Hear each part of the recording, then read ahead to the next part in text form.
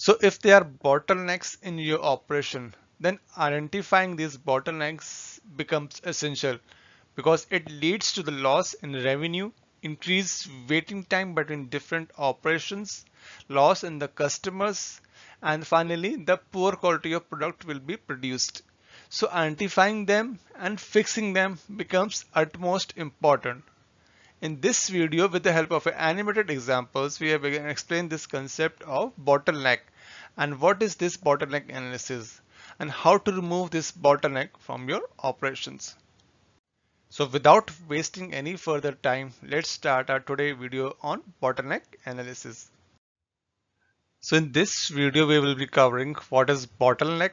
We'll first understand this concept and then we will understand what is bottleneck analysis, how to deal with this bottleneck, what are different types of bottleneck, whether the short term or a long term bottleneck, and some typical benefits of bottleneck analysis. So if you are watching this video for the first time on my YouTube channel, then please make sure that you hit that subscribe button and please press that bell icon so that you are notified whenever I post a new video on my YouTube channel. So in this channel, I post videos related to Six Sigma, lean manufacturing, project management, and business management.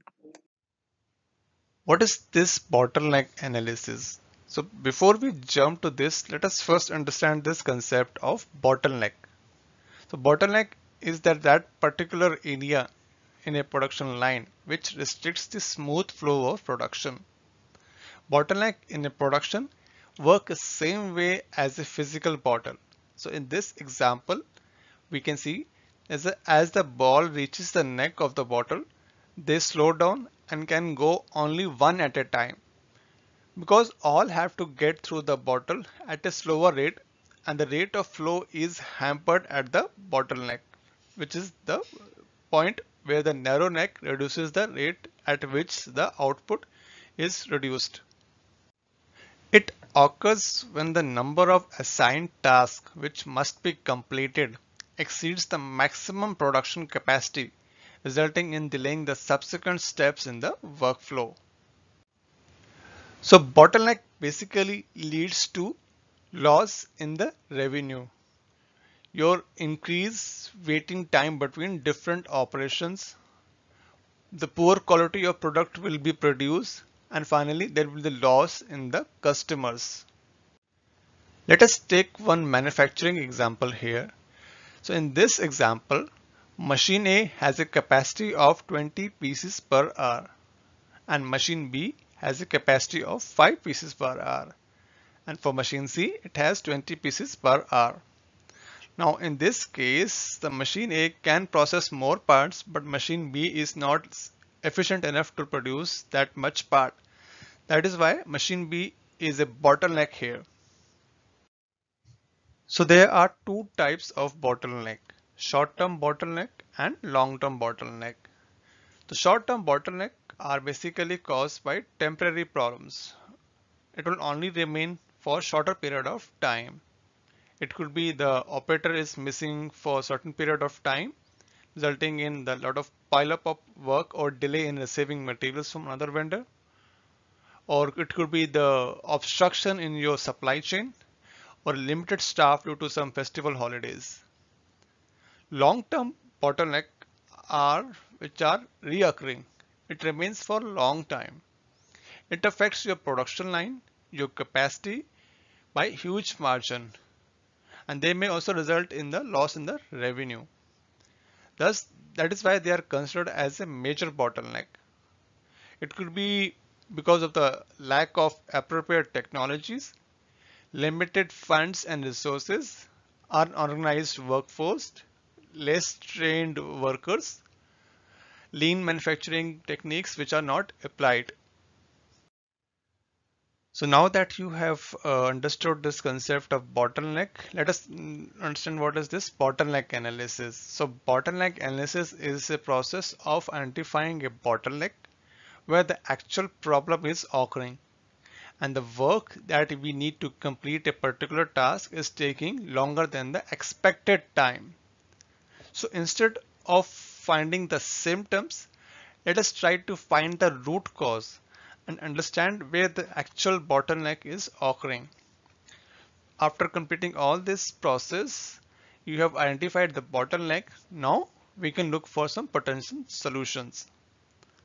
Some common bottleneck analysis tools that we can use include are 5 why root cause analysis, where you ask the question 5 times to come to the root cause. Another tool can be the fishbone diagram, which is nothing but a visual method to show the root cause analysis, where you identify your major causes and the minor causes.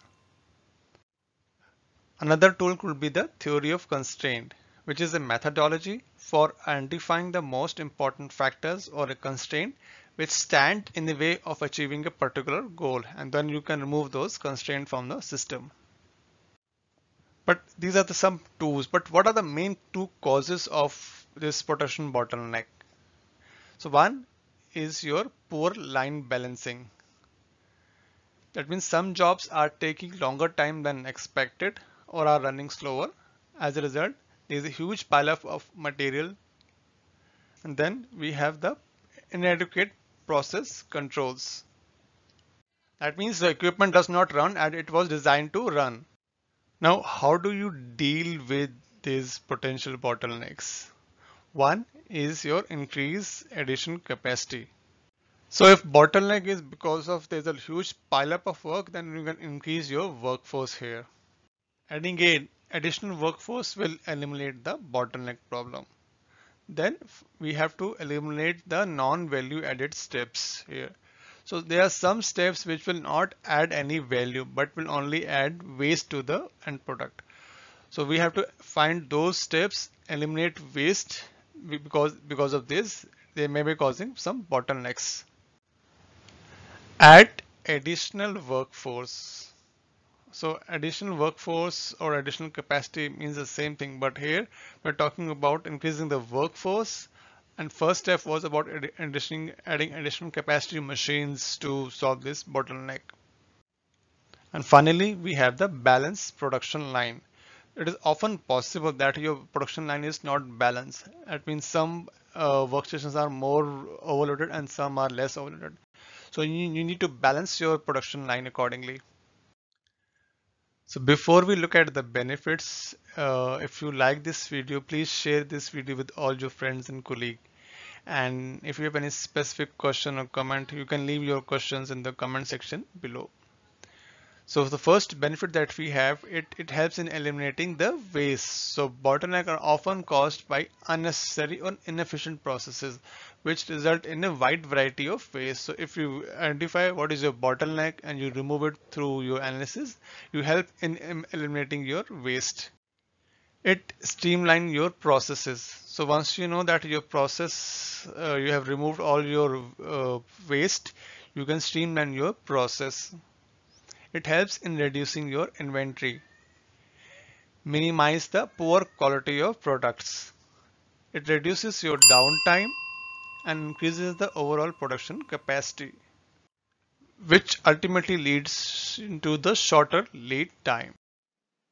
So if you're still watching my video, please make sure you hit that subscribe button and do press that bell icon. You can also watch my other videos here and don't forget to hit that like button as well.